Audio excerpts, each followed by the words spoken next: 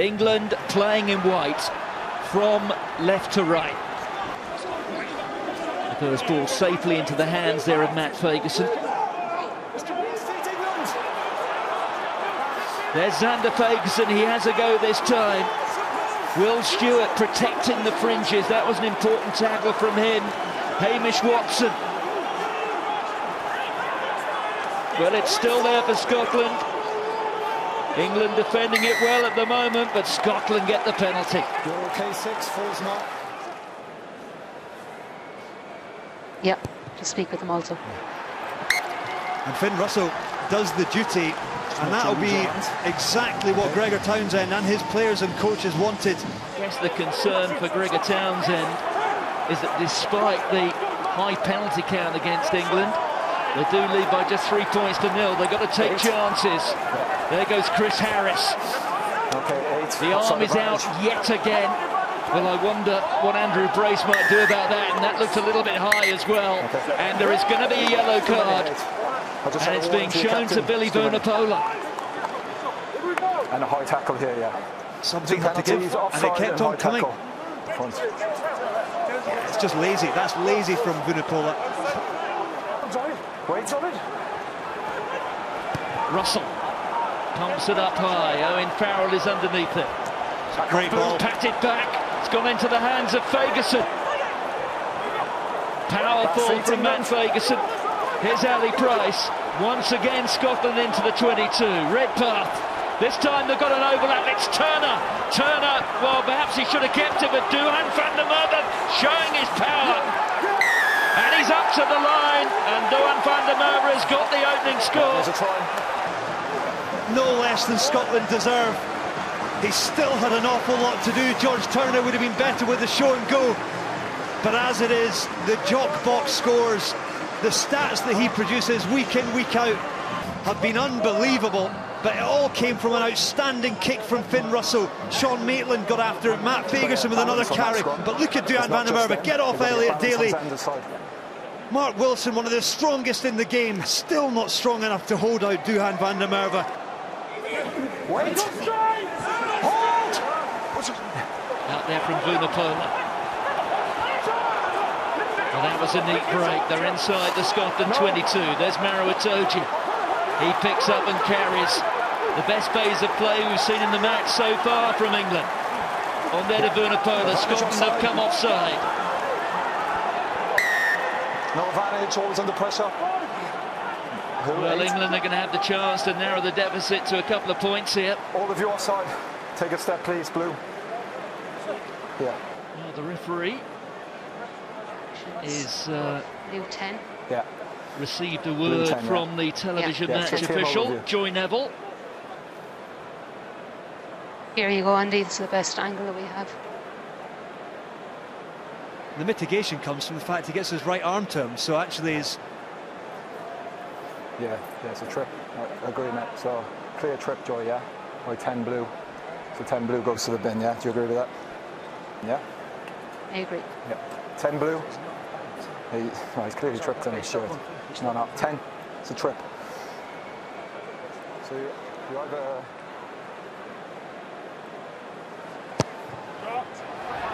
Well, Owen Farrell has already scored centuries against Wales, Italy, Ireland and France, and now he's completed the Six Nations set. Yes, an advantage. Last 8, 6. Here goes Jonny Gray, straight into Maro Itoje. Good. Taken on again by Scotland. Another penalty conceded by England. Well, there he goes again. Look at van der Merwe from a standing start. Ali Price. They're going to continue probing that corner over there. Oh, and then it goes into the hands of Elliot Daly, and the referee blows his whistle. 1 and 7, no arms tackle. There's no attempt to grasp on the right arm. Okay, on that last one, number 1. Okay, I'm very prepared to put somebody else in the Beno, and if the discipline doesn't... 2 penalty options, and again Andrew Brace saying he is not scared of putting somebody else into the bin. Finn Russell adds the 3, first involvement back on the field.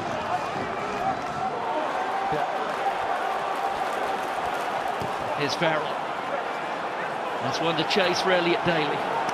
Hogg underneath it. Neat little sidestep as well, and he's off and running. This is what this man does so well. Up towards halfway. Stuart Hogg, brilliant counter-attack, making 20 metres when he had absolutely no right.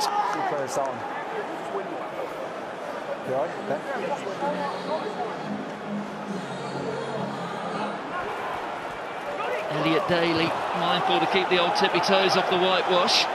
Here goes Stuart Hogg. The ball sits up nicely for the captain.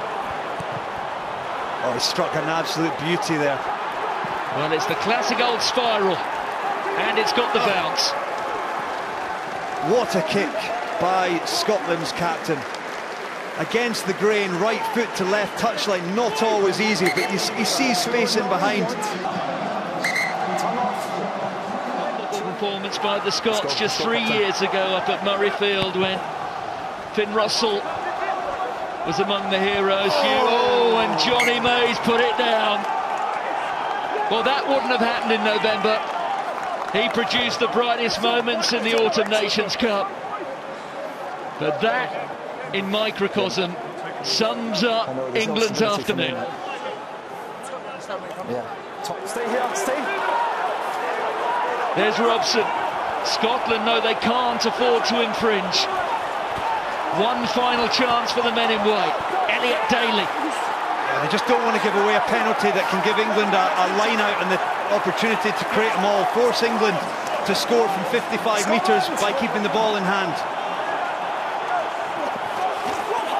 Courtney Laws.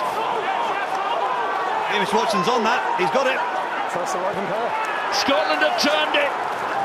They've got the ball into touch. The whistle blows for the end of the match. What a day it is for Scottish rugby. Stuart Hogg, man of the match, can barely believe it. Finn Russell, as you might expect, taking it in his stride.